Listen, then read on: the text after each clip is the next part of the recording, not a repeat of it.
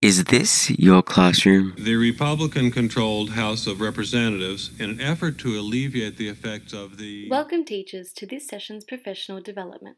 In an ever-changing and globalized world, there is a need for higher education to adapt and evolve its models of learning and teaching. There are two broad approaches to teacher education. One is standardized and benchmarked, and the other is open, imaginative, and creative. As teachers, we do not know the challenges that children we work with will face in their adult lives.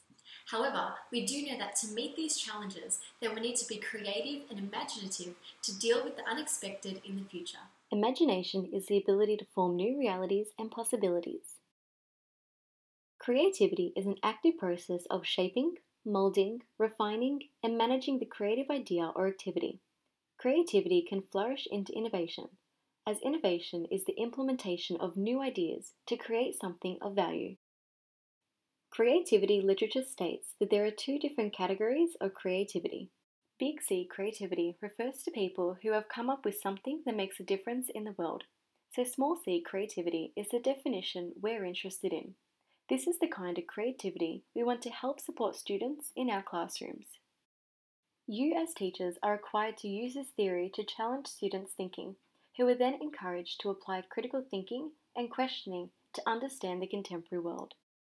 Through a curriculum rich in creative and imaginative possibilities, students have the opportunity to develop skills, attitudes, and knowledge that will benefit all areas of their learning and development.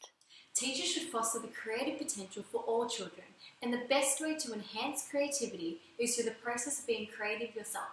Fostering creativity also involves allowing and encouraging innovative activities.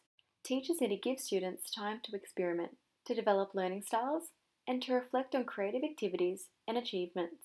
The benefits are that students learn new ways to individualize themselves within a developing world. To have imaginative and creative students, teachers need to promote a creative learning environment where students can explore their creative side. This is supported by Csikszentmihalyi when developing the study of flow experiences. In doing so, teachers will encourage students to use creativity and imagination to their full potential